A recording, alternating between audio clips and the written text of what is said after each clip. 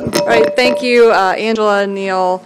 That was very enlivening discussion, so lots more to come on AI and peer review in the future, I'm sure. For our final session today, Science and Social Science, Communication as Storytelling will be moderated by Stewart Wills of the Optical Society. So as the panelists come up and get set here, please feel free to refresh or drink, grab a snack. Okay, so I think we're going to get started so we can stay on reasonably close to being on time. After a very stimulating morning debate, my name is Stewart Wills. I'm the editor of Optics and Photonics News, the news magazine published by the Optical Society, and I wanted to welcome you to this final session of the 2018 New Directions Seminar on Science Communication as Storytelling. So last week I was at a photonics conference here in DC, and I overheard a fragment of animated conversation by two scientists, both of whom were rather senior people in their field. And one was saying she had been talking with someone in her university's psychology department who had been exhorting her rather vehemently to find ways to talk about her research as a story, that people only grasped and retained things if they got them as a story. And the other scientist said, yes, everything needs to be a story. I learned that the hard way. It sounded like there might be a pretty good story there to come about how she learned it the hard way, but alas, at that point, the two of them went out of earshot, and it will remain forever unknown to me. But these days, you don't need to go too far to hear someone talk about the importance of storytelling and narrative in communications that stick. And about the hardwired human appetite for stories, evident in everything from NPR's StoryCorps project to storytelling venues like The Moth, to the current sort of insatiable desire for personal memoirs, to the fragment of conversation I overheard between two scientists. And appreciations for storytelling's value might even be called trendy. But how do you tell a good story about something that to many people seems as forbidding as science? How do you shape stories for different audiences? How do you best, how can we best press into service the sort of unusually rich mixed media set of options for storytelling that we now have at our disposal? And, what's the need or responsibility and the best way for people like those in this audience in traditional scholarly communications to leverage storytelling and narrative techniques in their work? And these are the questions we'd like to explore in the next hour. Fortunately, we have a fantastic set of guides for this, representing a number of different perspectives, from that of the professional scientist to the scientific publisher to the public information officer to the journalist. We're going to have each of them talk for a few minutes about the challenges and opportunities they've found in telling stories about science to various audiences. And we'll start with Connell Alexander, a staff scientist specializing in cosmochemistry at the Carnegie Institution for Science, who will give us a bit of his own experience from the perspective of a working researcher. And I'd like to thank Connell for stepping up at the last minute to replace Stephen Shirey, who was unable to make it today, although Connell probably did not know he would have to go first. Okay, well, I have never, in my education and in my professional career, never been taught how to give a public lecture. In fact, I think it's a sort of unstated attitude within the science community that it's not something that can be taught. You either have it or you don't, and if you don't, leave it to the professionals. So I would say that Steve Shirey definitely has it. He has the added advantage of working on diamonds, which I think everybody can relate to. I don't really have it, and I don't do it very often. But I do work, I'm a geologist, I work on meteorites, space rocks, and on what they can tell us about the origins of the solar system. So that surely should be a relatively easy sell to most people. Well, not always. And I learned that very early on in the hard way when I was asked to give a presentation to my daughter's pre-K class. And I was sure that they would be absolutely thrilled and excited to be able to touch ancient space rocks. They weren't. The minerals and fossil shells and things that I brought were not much more exciting to them. They were starting to get fidgety. And it was only right at the end when I brought out the fossilized shark poop that the whole room exploded. Hallelujah, I had a success. But rule number one is know your audience, which is not always easy.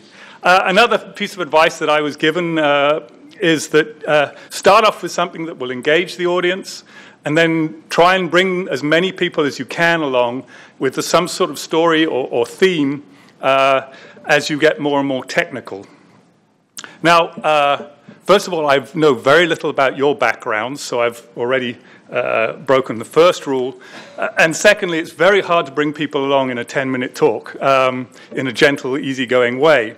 Nevertheless, I have decided to try and give a much abridged version of a talk that I gave a few years ago on why meteorite research is important and what it can tell us about how you make a habitable Earth with human beings on it, or how this Earth with habitable human beings on it came to be. So, I guess. Now, as you can see, before I sent in my slides, I forgot to decide on a title.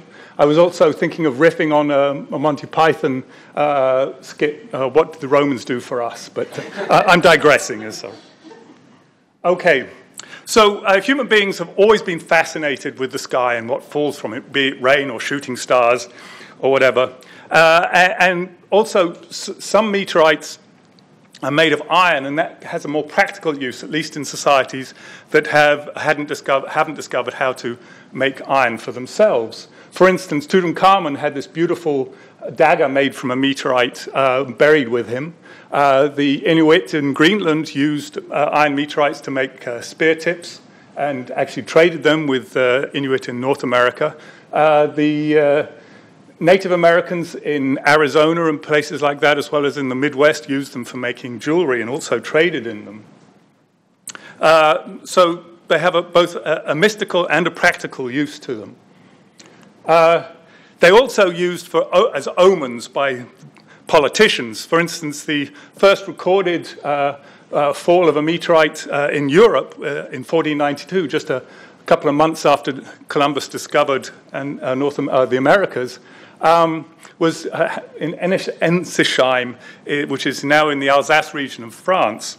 At the time, the heir to the Holy Roman Empire was in the region making war on France and getting ready for a battle. He declared that this was a good omen and promptly won the battle. So the meteorite was ordered to be stored in a local church, preserved in a local church, and they proceeded to chain it to a wall just in case it decided to try and go back whence it came from. Despite the clear evidence that meteorites had an important role to play in human affairs, it took another 300 years for scientists to realize that, or accept that they really came from outside of the Earth and therefore were worthy of scientific study. We now know that meteorites come in many different flavors, but they can sort of be basically divided into two. The ones, and I should say that the meteorites, except for a few that come from Mars and the Moon, all come from asteroids which orbit around the Sun between Mars and Jupiter, and they're the sort of last vestiges of the building blocks of the inner solar system planets, the Earth, Mars, Venus, and Mercury. They fall into two flavors, the meteorites, and they basically reflect when their parent asteroids formed.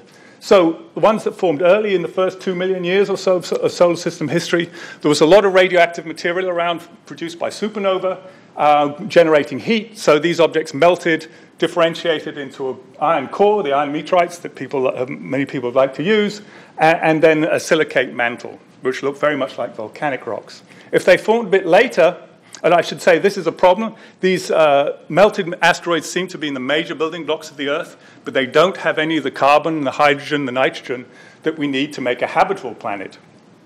So if things didn't melt and get so hot and melt, they formed a little from asteroids. They come from asteroids that formed a little later. They do have the carbon and hydrogen, and there's been a major debate about where the carbon, hydrogen, and nitrogen and everything that we need to make a habitable planet, whether they come from these types of meteorites or perhaps from comets.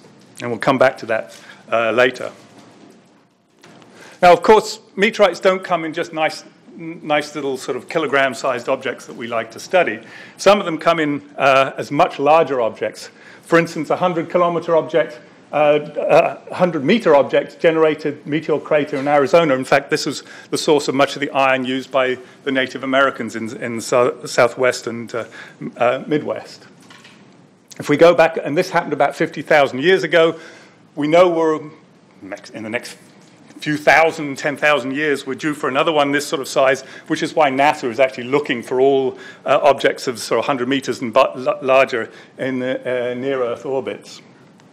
If you go back a little bit more, an object about 35 million years ago created a 50-mile across crater, roughly, that ultimately caused or generated the Chesapeake Bay. So if you like sailing and crabs, thank the meteorite gods. And if we go a little bit further back, of course, we come to the even bigger crater that was responsible for the death of the dinosaurs and the rise of mammals, and ultimately us. And it's sort of, if this had happened a little different place or a little different time, it may not have been nearly as devastating. We may not be here, which sort of goes to illustrate how random it was that we came to be at all. Now, if we go back even further and look at the surface of the moon, we get an idea of what the Earth might have looked like if we didn't have weathering and plate tectonics that erased some of these early craters that were even bigger, thousands of kilometers across, potentially. In fact, the moon is perhaps the product of the granddaddy of all impacts that affected the Earth, because it's thought to have been formed by a giant impact between the proto-Earth and a Mars-sized object. And I have, I hope, a movie that, to illustrate how this might have happened. Let's see if it'll, yeah. So here we have the Earth. It's differentiated into a core, and the green is the rocky mantle. Coming in at about 15 kilometers a second is a Mars-sized object, also with its own core and a silicate mantle. And watch what happens, particularly what happens to the core of the Mercury-sized object, a Mars-sized object. No, is it not going to work? Come on.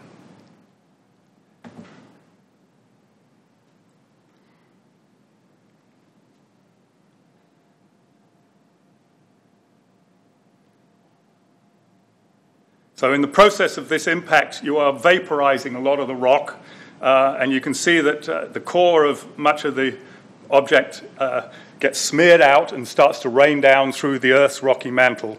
And the moon eventually is going to form from this small amount of debris that is left in orbit around the Earth, which is also made up of vapor and rock, and liquid rock. Now, until recently, it was assumed there's no way that volatiles like carbon and water would survive such a incredibly violent impact. So all the volatiles that we need to make a habitable Earth must have come after the moon-forming impact. But that's not the case. And there are two lines of evidence. First of all, my colleague Eric Howry demonstrated that, contrary to 40 years of research, the moon is not dry. In fact, it probably has as much water as the interior of the Earth does. And secondly, it was realized that if all of this raining out of material, of metal in particular, through the Earth, which should have essentially leached out all the metal-loving elements, particularly the precious metals like gold, iridium, platinum, and things like this. We know, obviously, that there is, in fact, some of these elements still in the Earth because we mine them. And the fact that the reason we have this material is, as you can see here, I don't know if the laser pointer is working, but as you can see here, they have very low abundance of these very commercially important elements, but nevertheless they're there, much higher abundance than we predict. And that's because after the moon-forming impact, material kept falling in onto the Earth, these meteorites bringing in more of these precious elements. And we can look at the abundance of these elements and estimate how much of that material it was and what type of meteorites it was that was bringing in these elements. And they seem to have been a relatively low amount of this material, the meteorite material, and they were not the types of meteorites that would have had lots of water in them, or carbon or hydrogen. In fact, 1 minute? Yeah. Okay. Well, okay, we'll finish on this one. In fact, it looks like the water and carbon and oxygen was delivered before the moon-forming impact in meteorites, and a very particular type of meteorite that we think came actually from asteroids that ultimately formed in the outer solar system and were scattered into the inner solar system by Jupiter as it was forming and perhaps wandering around a little bit, which is a whole other story of wandering giant planets, which is quite fascinating. And the evidence we have for this is based on isotopes. I don't have time to go into what isotopes are. All I want you to see is that the Earth's composition would be at this crosshairs here. And all the extraterrestrial samples we have available would plot in this region here, or plot away from this region here, except for these two different types of so-called carbonaceous chondrite. Comets don't do it. The solar gas and the bulk solar composition doesn't do it. It's only these types of meteorites that actually dominate in the outer part of the asteroid, and probably we will have good evidence for came from the outer solar system, was scattered into the solar system. In fact, one of the interesting things is that the fact that this material does not look like the solar composition suggests that some fraction of the material that we're made of actually came to the Earth as unprocessed interstellar material, something like 10% or maybe less. And I'll close on that. Okay. Thanks very much. Thanks very much, Connell. I appreciate your coming to talk to us, and that was an interesting talk for our purpose today, because I found as you were going on that it actually put together a lot of interesting elements on how you kind of try to make a complicated story accessible through storytelling techniques. Our next speaker is Yael Fitzpatrick, who's also a co-organizer of this session.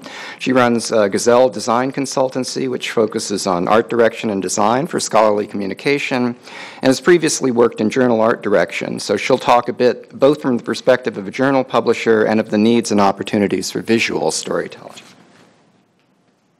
Thanks, Stewart. Good morning. I would like for you to think visually in ways that perhaps you haven't before. I would like for you to think about design, and specifically design for scholarly content in ways that you perhaps haven't before. So the big question is why?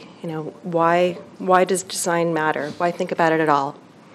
Well, quite simply, design matters.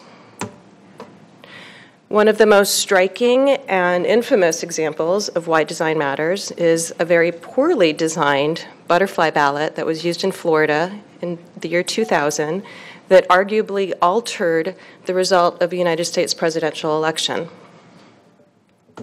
So design does matter, and when executed well, it communicates effectively. It engages an audience. So why look at design from a storytelling perspective? Well, storytelling engages as well.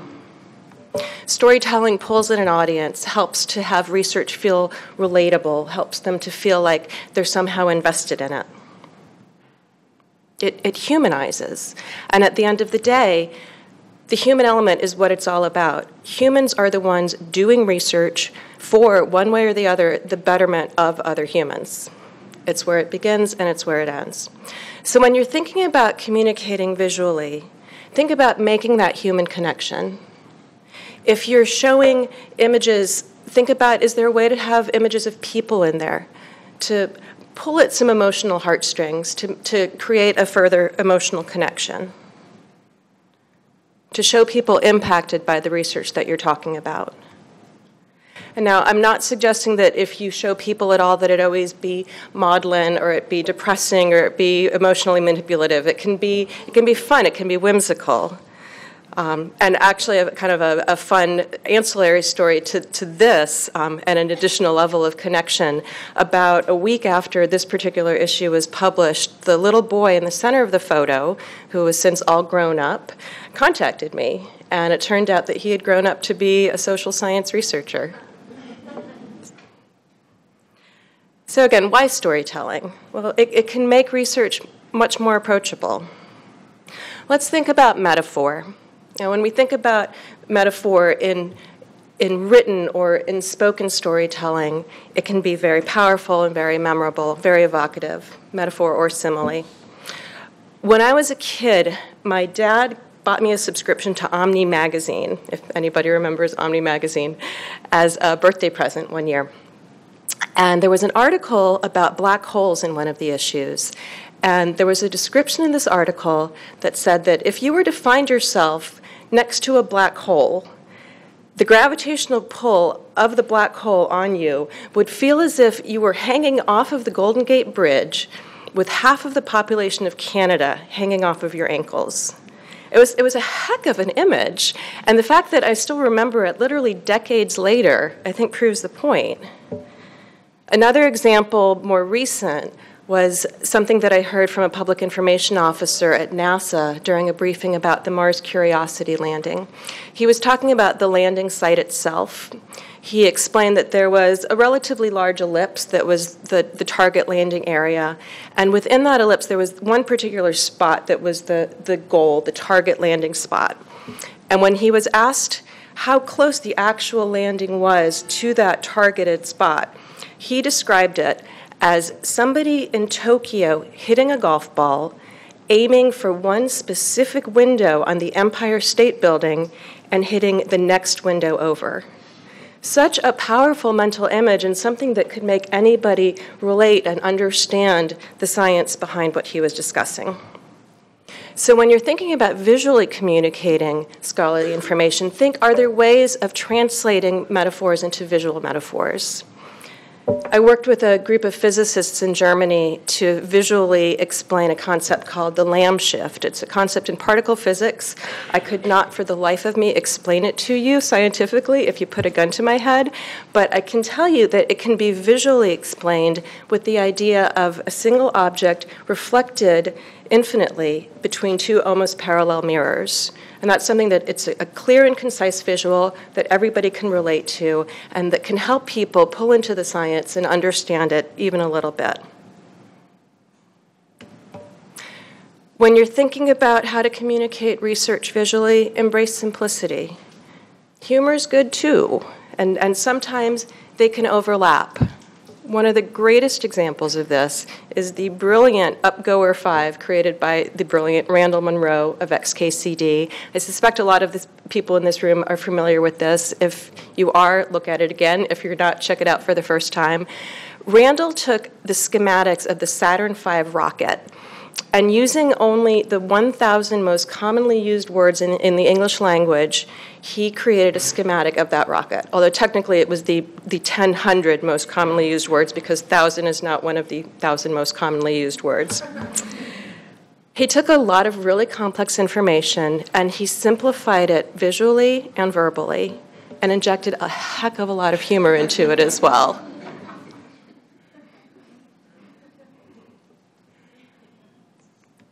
So humor is excellent, it's an excellent tool, but in all seriousness, it's not always necessary. But simplicity is always powerful. We all know the concept of needing to eliminate jargon in communicating scholarly research. That is absolutely true for visually communicating research as well.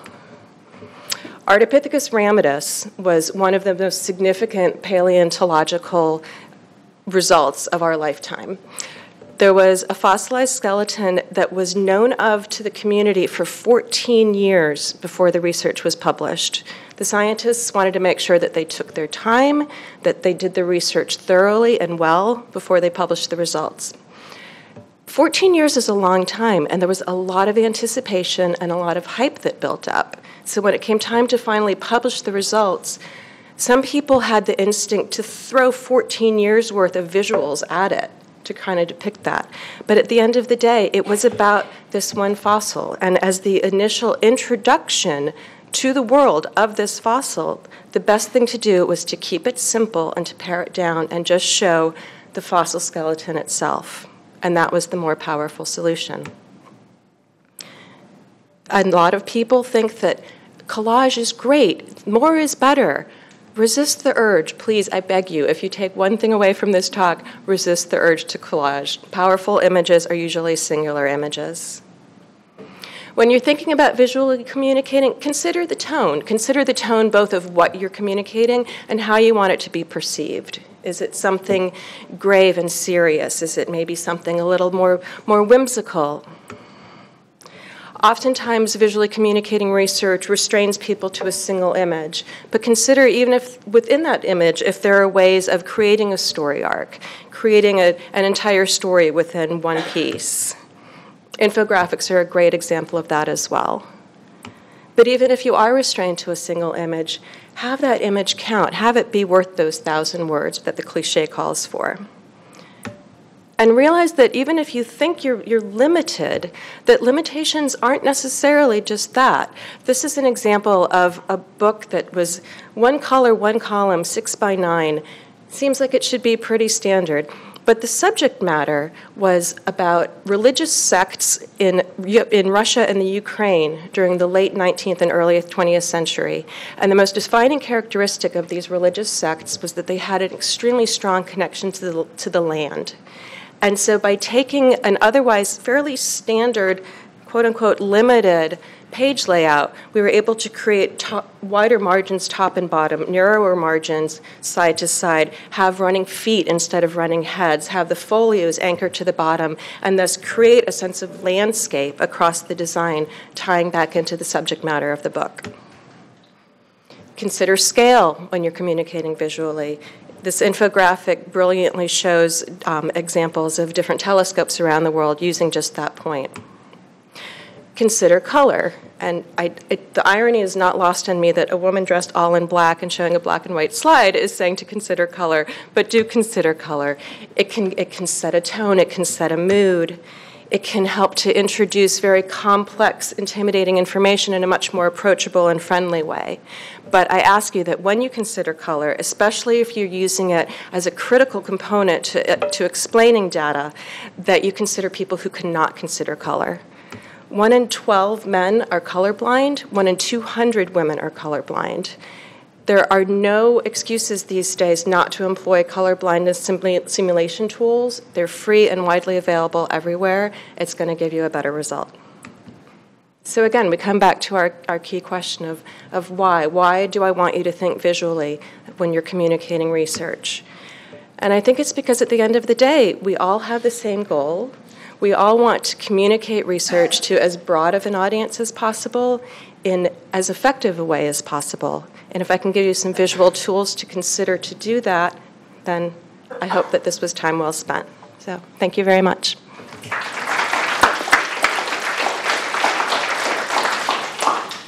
Okay, thank you, Yael. The next speaker is Lauren Lipuma, a senior public information specialist and writer at the American Geophysical Union. And Lauren will talk a bit about storytelling and various techniques for it from the PIO's perspective of communication to the press and the public. Thank you very much. So I work at the American Geophysical Union. I'm a press officer there, and I see some AGU staff in the room, so that's great. We're a society representing about 60,000 Earth scientists worldwide, Earth and space scientists worldwide. My job is to comb through the many journal articles that we publish every year. We have 20 journals, and also the abstracts that are presented at our meetings, and find stuff that is newsworthy, which means it would be of interest to people outside of the scientific community, and then translate that into something accessible and interesting and promote it. So I write a lot of press releases. I do a lot of I write blog posts. I also do multimedia content. I help design infographics. I produce video projects. And actually this past year, we also started a podcast at AGU about kind of the experience of being a scientist and the methods behind it. So I also help produce that as well. So I do science communication and storytelling through a variety of media. So what I wanted to kind of talk to you today about was what kind of storytelling means to me from my perspective, give you some tips for storytelling that I've kind of picked up along the way, and show you some examples of how to find a story within science, and also then go into some common challenges I've seen or challenges that researchers have approached me with when they're trying to tell their story. and then show you an example of how at AGU we've done storytelling through multiple media, and then just give you some quick examples of opportunities for storytelling here in DC. So storytelling really is just putting information into a context that's relevant and interesting. Just like Yael said, there's a human element. Go ahead. Put this in slideshow mode. Oh, it's not. Yeah. Thank you. Like Yael said, there's the human element is really important in storytelling. The point of it is really to create a connection with the audience. It's to present information in a format that people will remember and connect with. And at its core, a story is really just a build-up and release of tension. Kind of like you have that rising action, obstacle, obstacle, obstacle, then your climax, the aha moment, and then the falling action. So really it's just that build-up and release of tension that drives the story. So some tips for science storytelling that we tell our researchers pretty often is, just like Yael said, avoid jargon, make it clear. Jargon has no place outside of scientific publications. When you use jargon to a non-science audience, when you're telling a story, you're talking about a piece of scientific research. If someone doesn't understand the word that you're using, they're going to be stuck on it, and they're going to be thinking in their head, what does this word mean? Is this word similar to other words I know? Can I figure it out from context? And then all of a sudden, they're not listening to you anymore. They've forgotten the thread of what you're saying. So use clear, accessible language. Make it relevant, which means show people why they should care. No piece of research or no line of investigation will get funded if you can't prove that your research matters in some way, that it's going to benefit humanity in some way, even if it's a small way.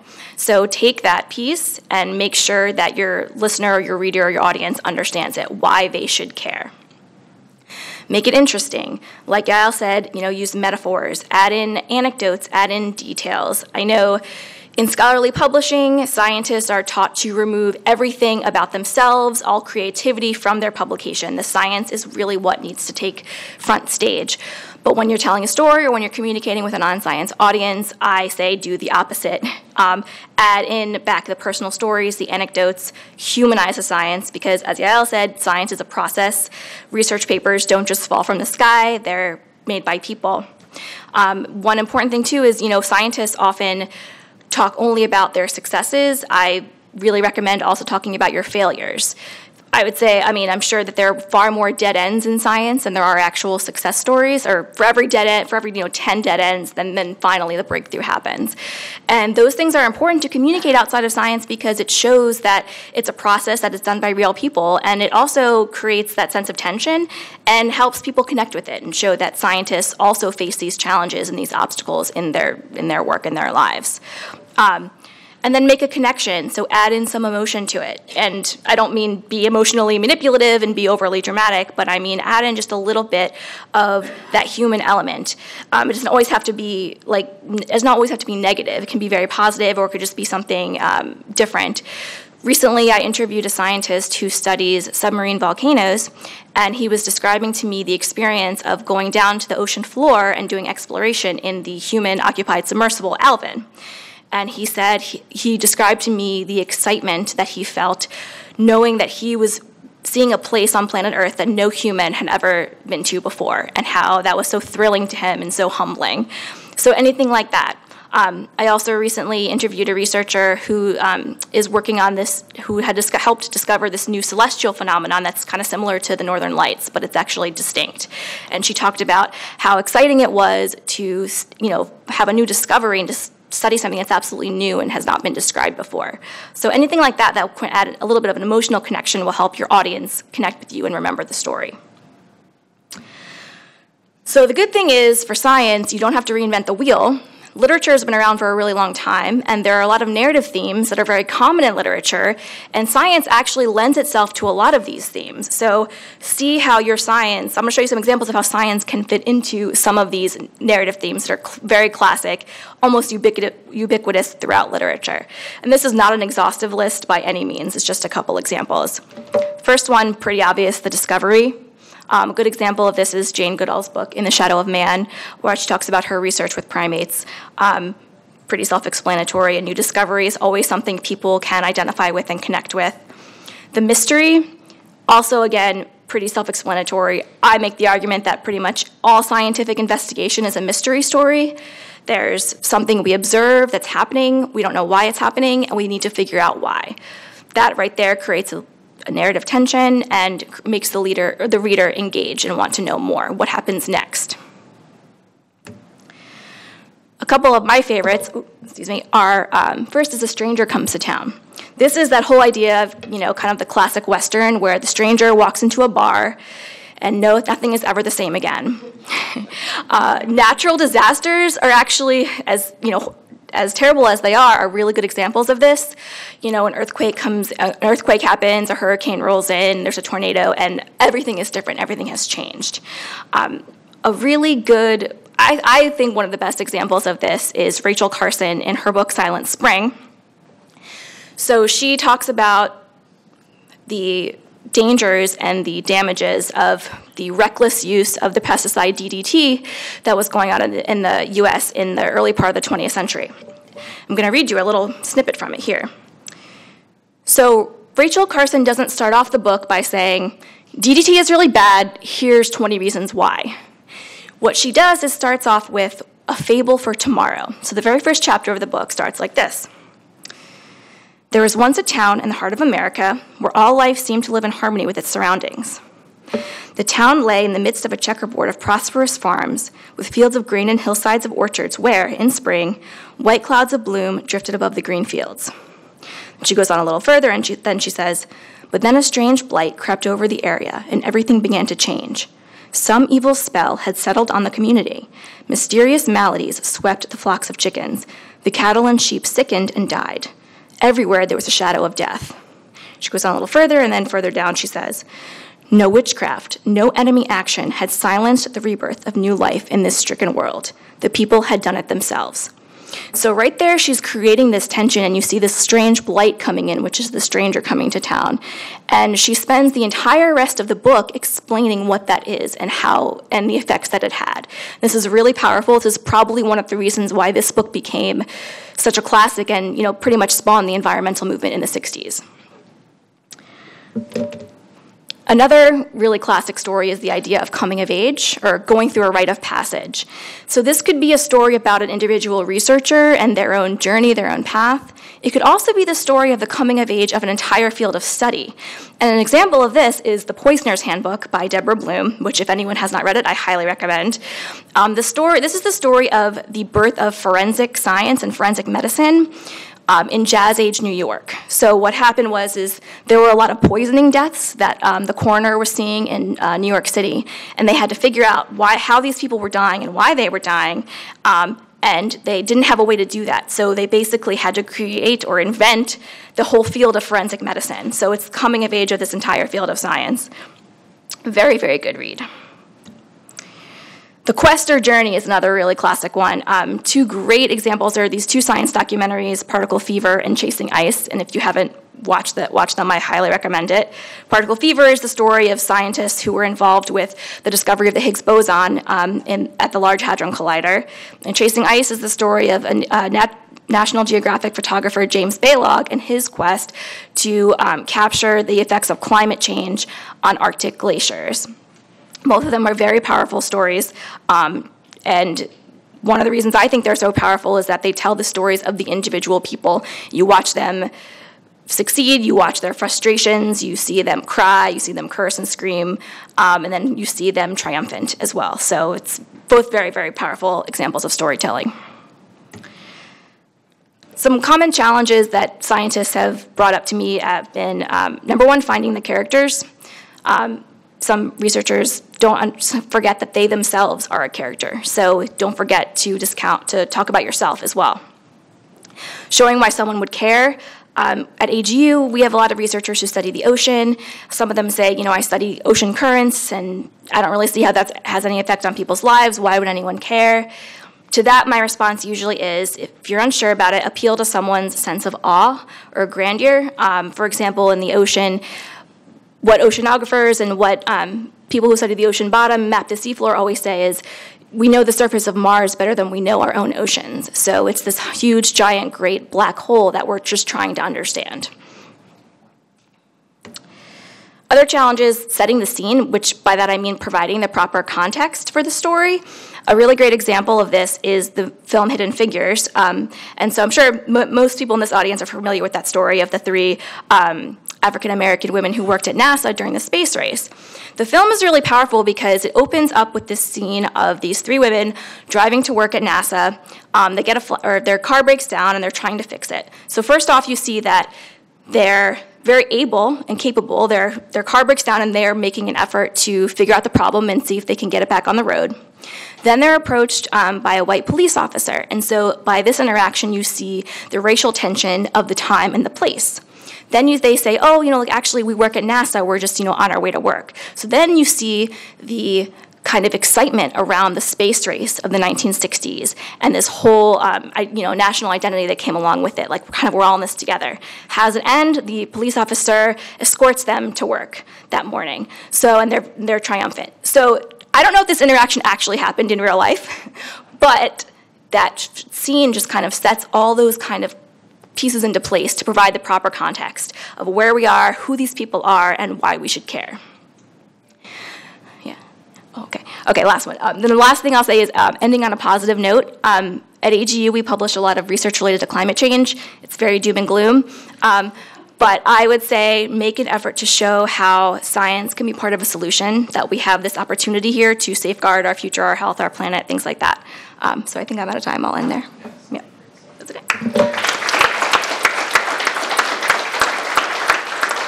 Thanks very much, Lauren. That was very interesting. And our last speaker today is another Lauren Wolf, the Science Desk Editor for Chemical and Engineering News, published by the American Chemical Society. Lauren will share with us some of the lessons on science storytelling that she's learned in her career as a journalist. And this time, I will tee up the slides properly.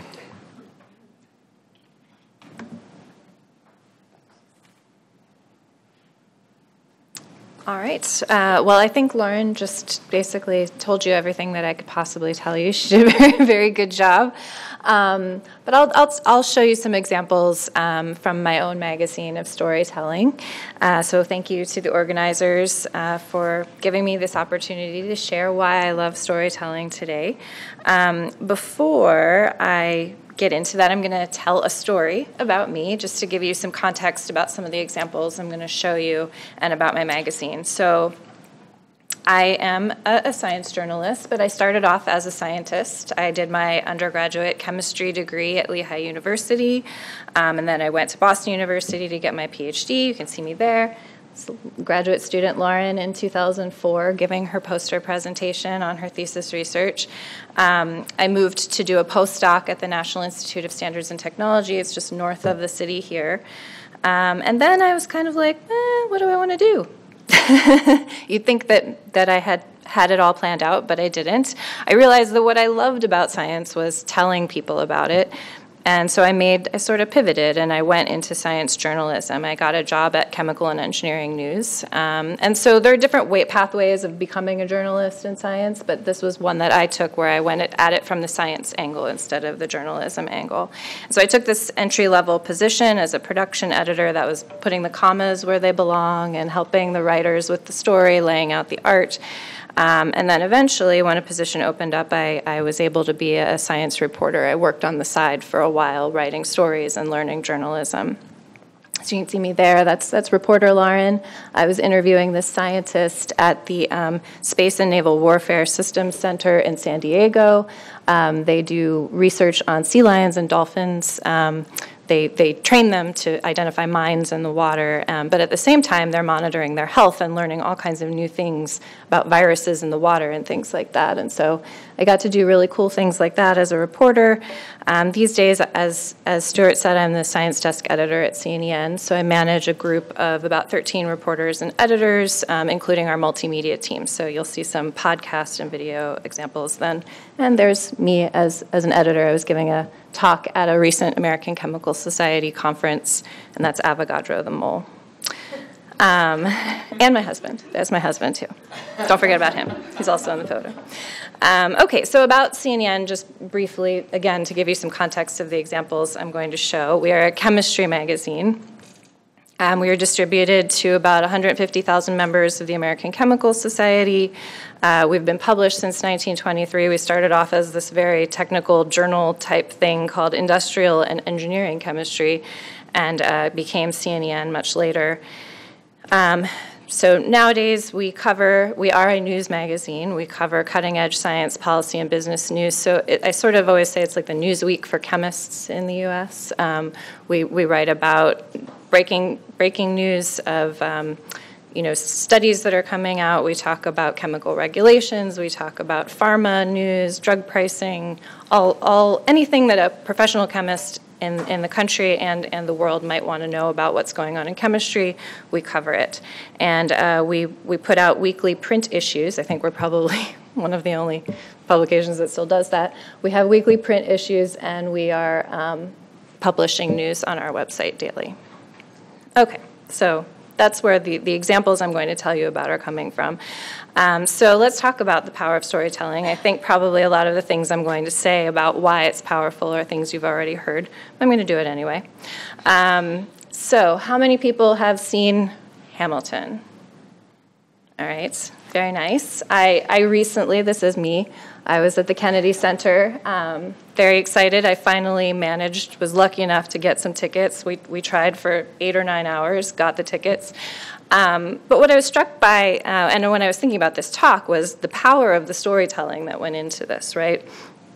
Lin-Manuel Miranda started with this tome. I think he used other literature as well, but this was a book that he started with, and went from this really long book to a rap musical about our founding fathers. And I think just the idea of translating something from this one form into this other that has reached so many people, it just shows you the power of storytelling.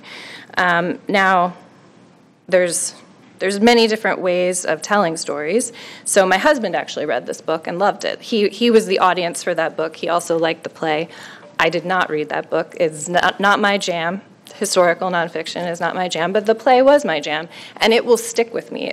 I will remember the story of Alexander Hamilton because of that play. So just thinking about different audiences, which is what a lot of people have already talked about today. So there's also this other audience. I'm sure that the writer of this book went from academic literature to write his book, and perhaps Lin-Manuel Miranda also used some of that academic literature. So there's an audience for that literature, there's an audience for that book, and there's an audience for a play about a rap musical. And so I think it's just looking at the creativity with which you tell the story and finding the right audience to tell the story to.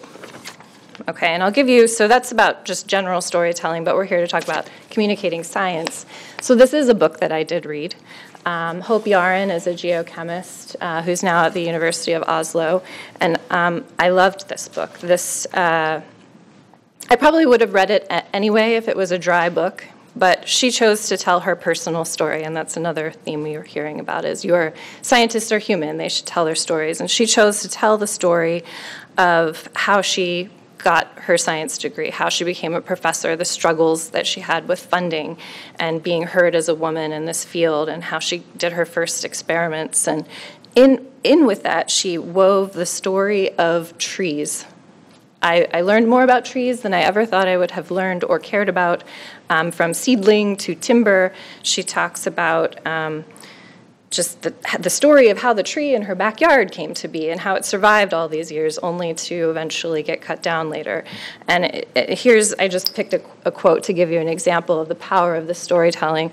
She's talking about the scientists found the oldest seed in existence. And so she says, after the scientists broke open the coat of a lotus seed and coddled the embryo into growth, they kept the empty husk.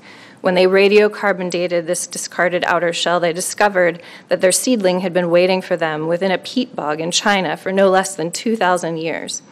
This tiny seed had stubbornly kept up the hope of its own future while entire human civilizations rose and fell. And then one day, this little plant's yearning finally burst forth within a laboratory. I wonder where it is right now. And so that reminded me of the Golden Gate Bridge analogy. I mean, these are the things, when a scientist is able to put these things in that kind of perspective, it stays with you. I will always remember that. Okay, so now let's talk a little bit about science journalism. So as I said, I work for CNN, and so telling stories about scientists, you know, is important. Not all scientists, like Hope Yarn, are able to write their own stories, and that's where journalists come in. So journalists and press officers can help translate science stories to other platforms for these different audiences. And so the power of science journalism is, you know, there's all different benefits of telling your story as a scientist. One is when you can affect change in the community. And so I'm showing some examples here of some safety stories that we did. The one on the left here from 2009, and the one on the right from 2016.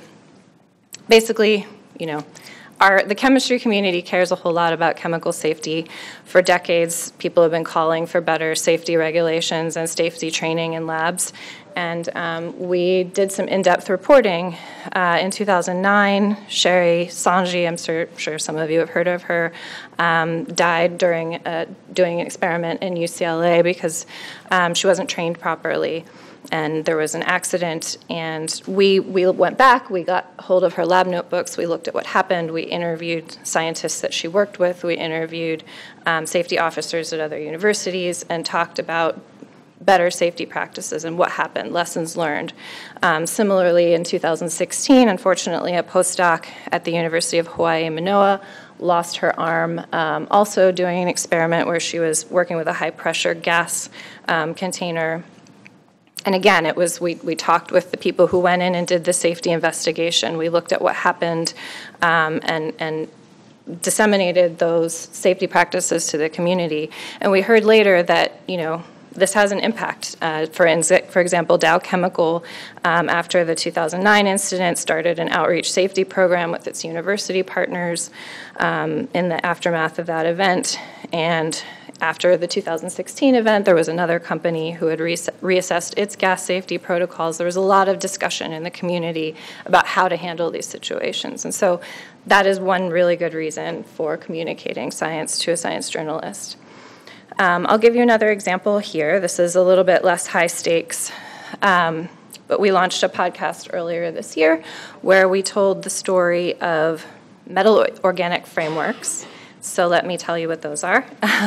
Metal organic frameworks, or MOFs, are these compounds. They've got metal atoms in them, and they're fused together with these carbon linkers, and they form this porous, solid network. People are really excited about them right now because they can store gases, or they can clean the air by sucking in bad things, chemical weapon compounds, those kinds of things. And people are starting to build companies around them. They are starting to sew them into fabrics that could protect you, or put them into gas masks, those kinds of things. And so we wanted to talk to some people about the excitement around this field. One of the researchers, Matt Hardings, is shown here. He's the one that you're going to hear in this recording, along with my reporter, Matt Davenport, who is interviewing him about his personal story of how he's 3D printing these MOFs into a solid.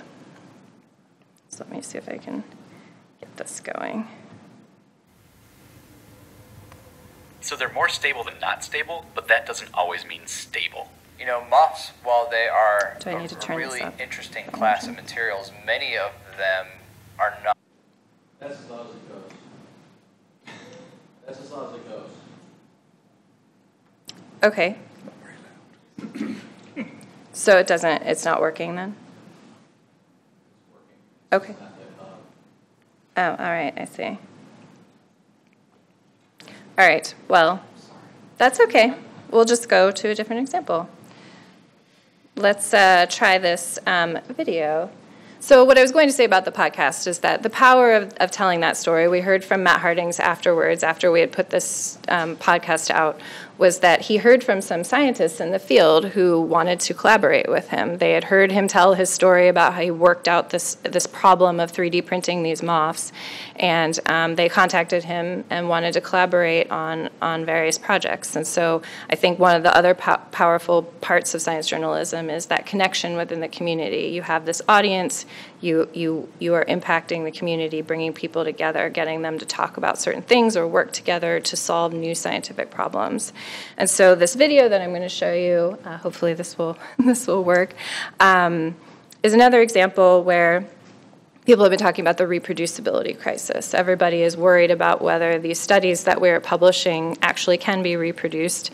And so one thing that people are trying, at least chemists in the community, are using GoPros and video cameras in their labs to actually record themselves doing their experiments and then publishing them with the stories.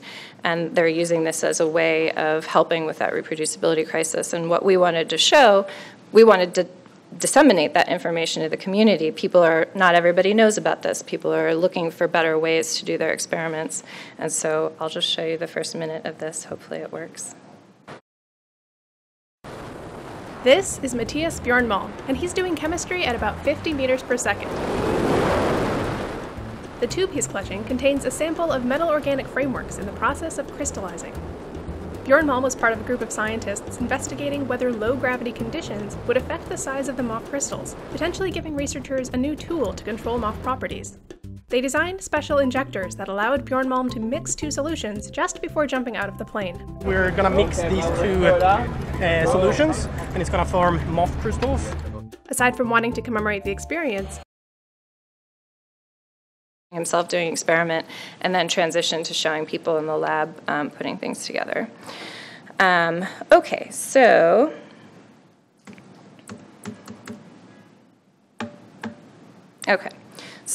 I'll just skip through this, but the idea was why communicate science? Fame and glory, maybe, but probably not.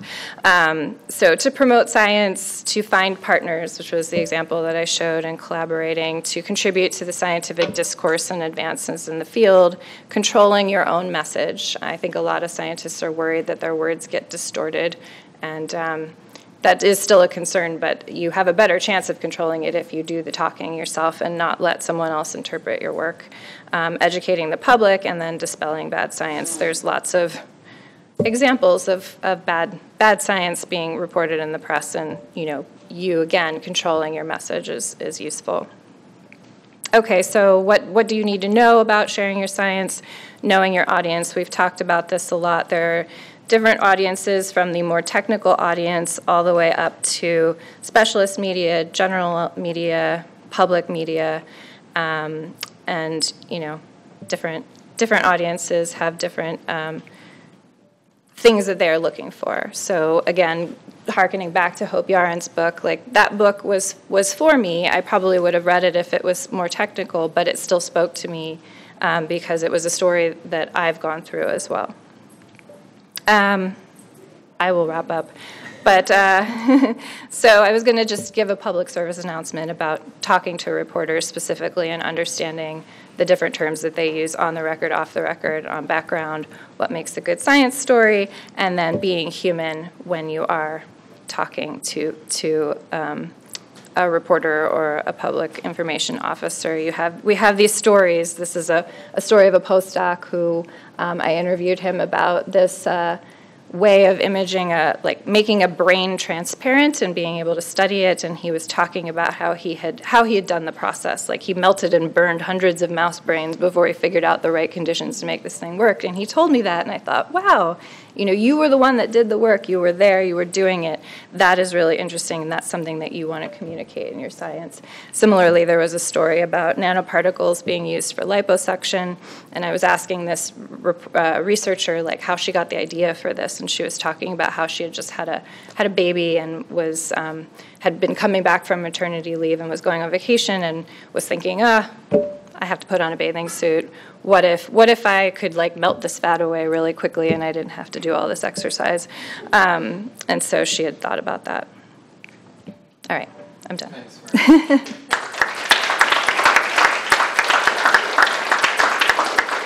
So we're running a bit late, and that's entirely my fault. I don't know if we're going to get kicked out or not, but I would like to give the audience a few minutes if there's any burning questions. I've got a few, but there we have one over there.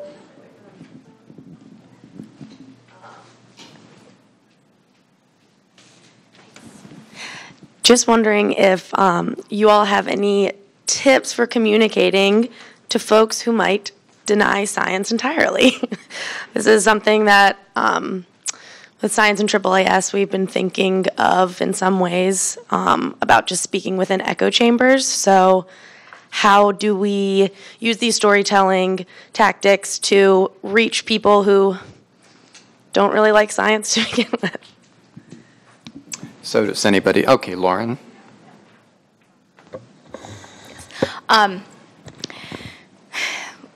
Humanize it.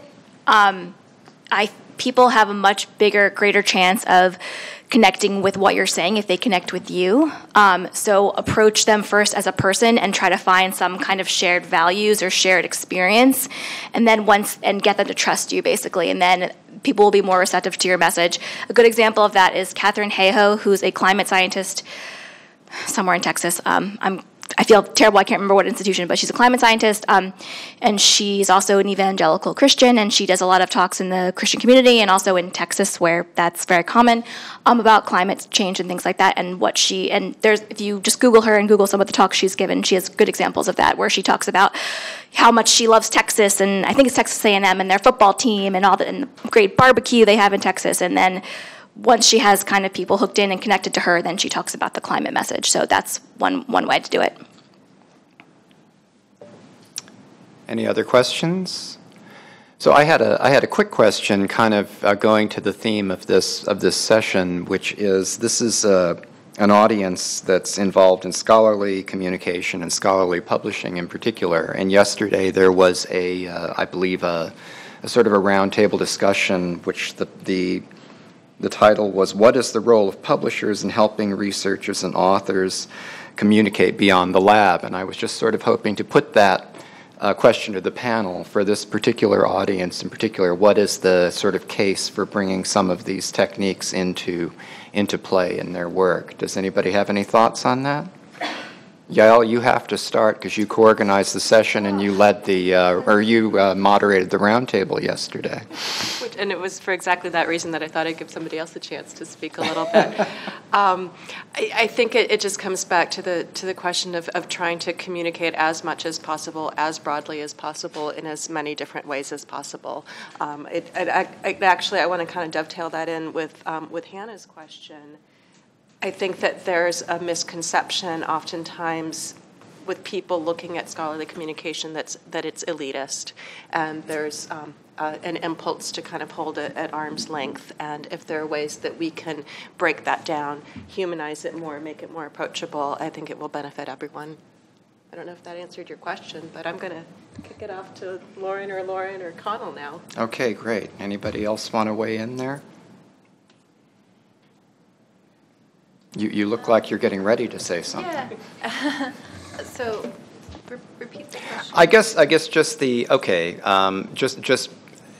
since given this particular audience, we've been talking a lot about science communication as storytelling. Are there ways that an organization that's dealing with the publishing part of the value chain, for example, would benefit from putting these principles into practice? Yeah. I mean, I guess the motivation is kind of what I was talking about in the beginning, is that all of these stories that people eventually end up telling come from the primary literature, which is scholarly publishing, right? And if you don't ever disseminate that going forward, you don't move down the chain to the more accessible, platforms for publishing. And I think, the public information officers are key in that role. Like that information doesn't get to reporters. It's again a chain of information that goes from the journal up through to the reporters. If the scientist hasn't decided that in the middle they're going to tell their own story, not everyone can do that. Not everyone is Hope Yaron. So. I would just add that, I mean, I don't know if I won't say whether publishers have a responsibility or not to help communicate outside of the publishing world, but there are definitely opportunities to do that, and I think it would benefit a lot of people. It'd be very beneficial for the publisher. Our AGU at our publisher is Wiley, and they've started piloting a project where they create like kind of 1 to 2 minute short videos about certain chosen articles or certain pieces of research. So that's one way that publishers can get involved, but I don't know. I'd say go for it if you're interested in it. Yeah. Connell, have you ever had points where you have wished you had more sort of support in telling stories and what sort of form that might take?